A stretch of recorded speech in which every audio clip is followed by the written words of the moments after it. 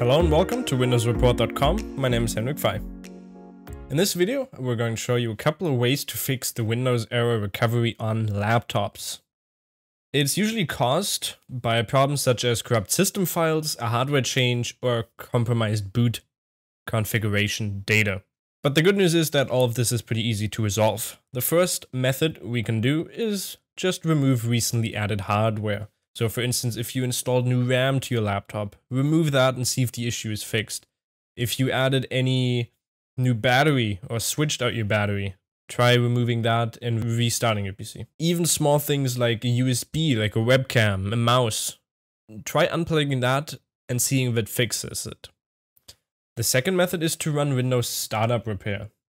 This is a pretty simple step, and all you have to do is once the message pops up, the error message, just press enter and Startup Repair interface should open. Then on the screen there might be some notifications of some automatic fixes they can do, and just apply those and see if that resets or works for your computer or laptop.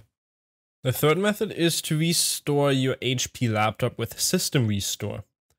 This is pretty easy. All you have to do is go into your advanced options, which you can achieve by once you turn on your machine, just press F8 and then press it repeatedly until the startup screen appears. Then all you have to do is go on the Troubleshoot, Advanced, and then you can just go in System Restore. Then select your account and enter your password, and you can then follow the on-screen prompts. The fourth method is to recover the laptop. This is also another way of fixing this. Go into Troubleshoot, Advanced Options, and then use System Image Recovery.